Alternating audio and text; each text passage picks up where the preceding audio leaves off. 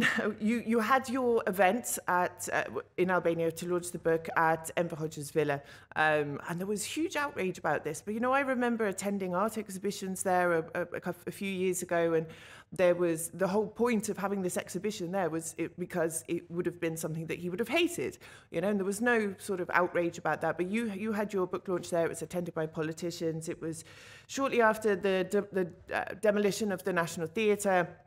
People were still very sensitive about that. Will you be holding your next book launch in his villa?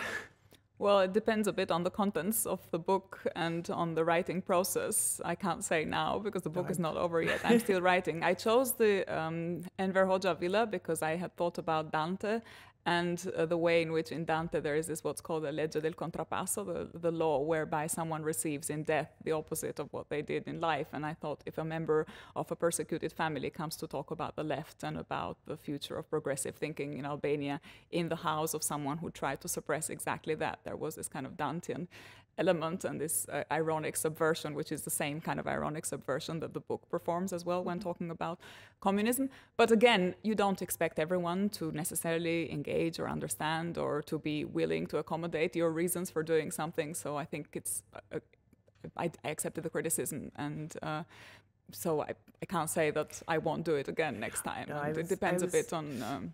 sort of joking slightly there. Depends a bit on the content of the book, and and also the other thing to say is that often these decisions on where to, well, not often, always the decisions on where to hold a book launch are taken by the publishers. So the author has usually consulted very little, and this is the same case in Britain as well, who you invite, where you do it.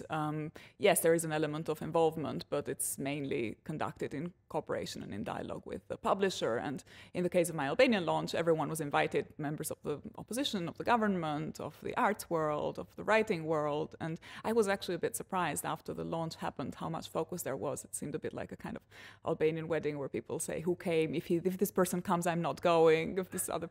And I was a bit surprised that there was so much conversation on who was there rather than what we were there to discuss about, and on the contents of the book rather than on the show and the performance and the images. And I actually had not expected this at all. This was a bit of a surprise when I came, but maybe also an instructive feature. So. Now, you are publishing, or due to publish, a new book in early 2025, around springtime, and I know you're not allowed to sort of divulge too much about it, but from what I understood, it could potentially be delving more into your family history. It could be touching on some of the same periods of time as Free.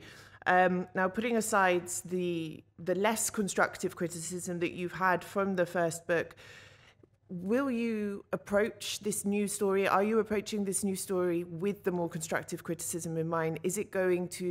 Are your experiences with Free and its reception going to shape in any way how you will write this book? And if so, how? I actually really enjoyed writing Free, and I found myself at home in this hybrid way of writing between philosophy and politics and literature and memoir. The next book is not a first personal account because it's not about my life, it's about my grandmother's life. And although it touches on communism, a lot of the events unfold before the arrival of communism. And one of the efforts in the book is to explain how and why did communism in Albania acquire the features that it acquired.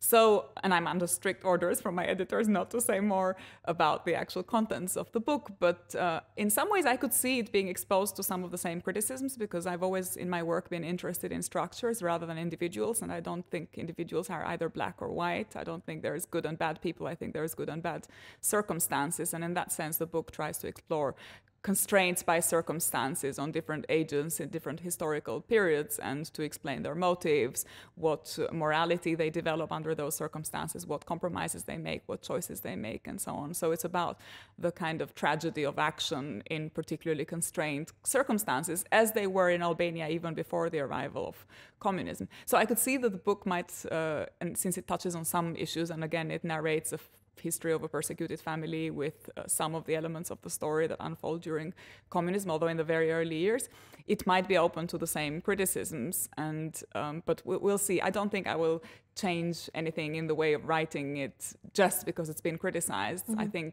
when I write, perhaps there will be some of these criticisms that I might have internalized and absorbed, and they will show in the writing process. But I think it's not, usually it's not a good idea to be dogmatic in your writing, to think, okay, I've been or even to think about the reception too much. Actually, as an author, it's really important to write freely and without worrying about whether the book will sell, won't sell, will be successful, will be criticized, won't be criticized, because I think that take away some of the freedom of the creative process. And so I think I will give myself the same freedom and might expect some backlash, or might not. People might be more generous having understood the motives. But again, I don't think, an author should write and then let the book do their work and let the book also get criticized and debated. And I think that's hopefully productive in Albania and more widely.